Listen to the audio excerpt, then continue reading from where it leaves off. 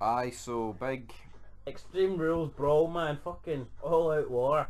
So, fuck, I've used the wrong picture.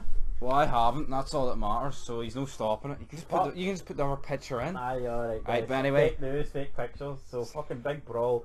Identical to the Brock Lesnar Undertaker Brawl. Sky Sports, though, botched it for us. We didn't see the beginning. Jack shit, actually. I mean, Temporary fault or something. I mean, you actually wait like 3 months for something half decent on Raw, and they fucking do that to you, fault. So anyway, that's probably going to be it. You'll get Brock Lesnar will leave, and you'll not see him for another 10 years on WWE Raw. So dun dun dun dun.